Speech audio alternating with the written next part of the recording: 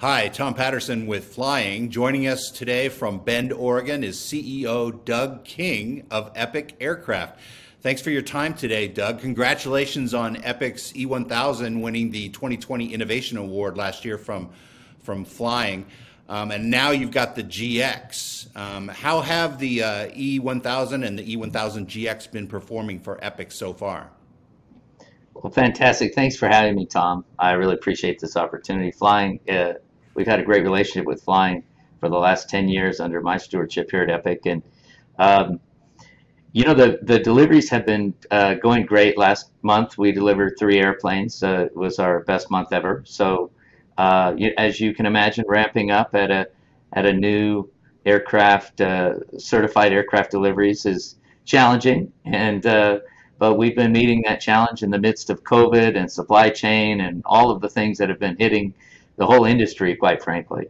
So it's been going very well, and the E1000 GX with the Garmin GFC 700 autopilot and all its advanced safety features really has made a difference for our customers. So I've seen some video of this aircraft, and it's just beautiful. And then I read the statistics on it: 1,200 horsepower engine, cruise speed of 333 ktas, climb rate of 4,000 feet per minute, a range of more than 1,500 nautical miles. I mean, that just has to be really fun to fly. What's it like? Oh, it's amazing. I just went up to Coeur d'Alene. It's about 280 nautical miles away. Pretty short flight, but the thing climbs so great. I went ahead and went all the way up to flight level 330 on the way up and 340 on the way back, sipping fuel at less than 50 gallons an hour and going over 300 knots. It's just one of the most efficient machines. It's a joy to fly, so smooth and quiet. It's really fantastic. So you touched on something I wanted to ask you about. I see on your Twitter feed that you do a lot of flying in your Epic. So tell me about one of your more enjoyable cross-country trips and how the Epic aircraft has made it even more enjoyable. Well, I wanted to find out how the E1000 GX would fit into flying in Europe. I've had a lot of requests in Europe, and so I wanted to find out for myself. And this summer after Oshkosh, I jumped in one of the airplanes and flew around the world. So I had a great trip, uh, bringing some interesting pilots along with me at various stages, and went all through Europe. And it added an interesting COVID changes your flight planning. Now you're not just planning on your normal flying and your border crossing, but now you're worrying about what the new COVID rules are, in which place you're landing, and whether or not you need to take another test.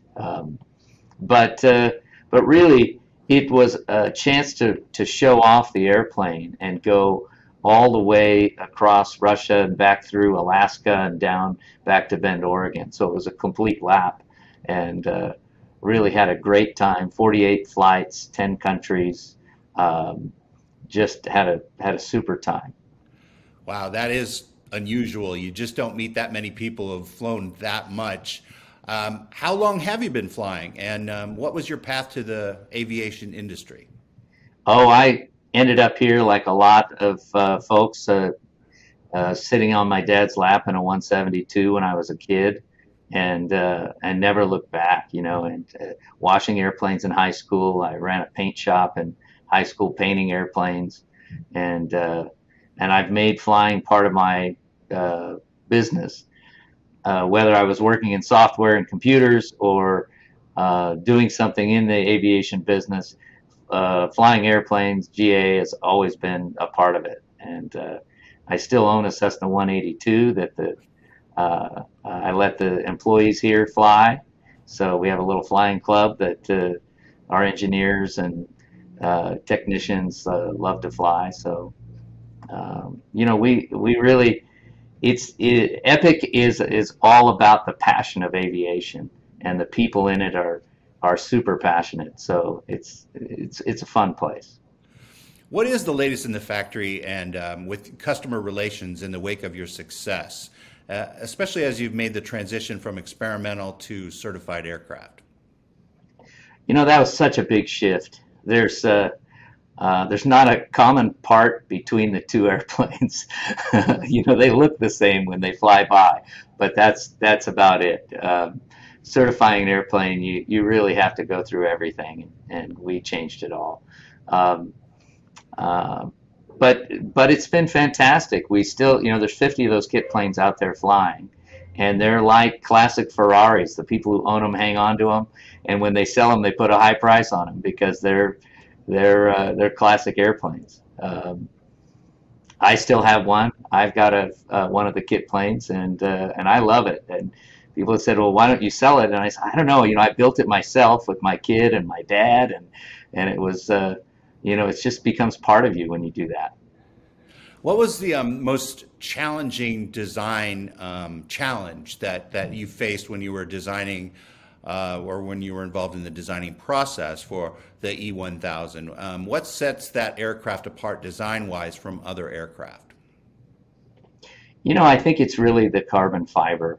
You know, the extensive use of carbon fiber and out of autoclave composites that really makes the difference.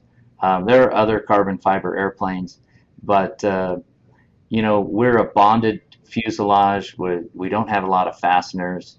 It's pressurized, and it's still, that part of the business is still relatively new, and the challenges come in with working with the FAA, and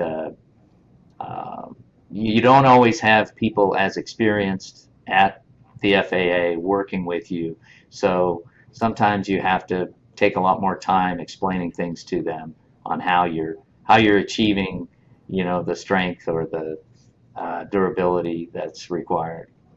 Is the autoclave for the aircraft at your facility, or do you Yeah, have? so it's all out of autoclave. So it's the entire airplane is out of autoclave, and some of our innovations are how we are able to successfully and in a relatively low cost manner manufacture you know, very thick structures out of autoclave, and get the strength and the reliability requirements that the FAA demands. So, but it's all right here. We build 587 composite parts that make up Wow. the airplane, and they're all made right here in this building. It comes in as a roll of fabric in one end and rolls out as an airplane out the other. That is so impressive. Another question I wanted to ask you was a supply chain question, because with all the supply chain issues that are gripping so many industries right now, how is your business being affected, if at all? We're all being dramatically affected by supply chain, but what I can say is aviation suppliers, it's a very tight-knit family. You have companies like Pratt & Whitney, Hartzell, Garmin, and they've been around a long time. There's not that many of us. Everybody knows each other, and everyone is trying to beat this and stay ahead of it. It's just amazing how you know, like a family, the industry is trying to deal with these issues. So you know, I can't say enough about our suppliers. They've done a fantastic job for us. Even when there's been an issue, they're always, you know, getting ahead of it and saying, "Look, we got this issue. This is when we can get there," and we find a way to make it work. So what's ahead? What's in the future for Epic? It seems like the future looks bright, and the possibilities are endless, considering where you've come from and where you are now.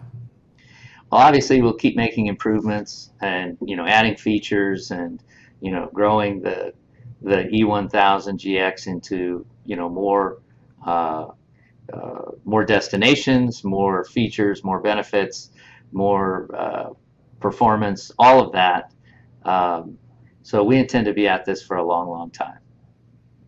Well, again, congratulations on the E1000 and the E1000 𝘎𝑟. Thanks a lot, Doug King at Epic Aircraft, for taking time to be with us today. And thank you for watching. I'm Tom Patterson with Flying. My pleasure. Thanks, Tom.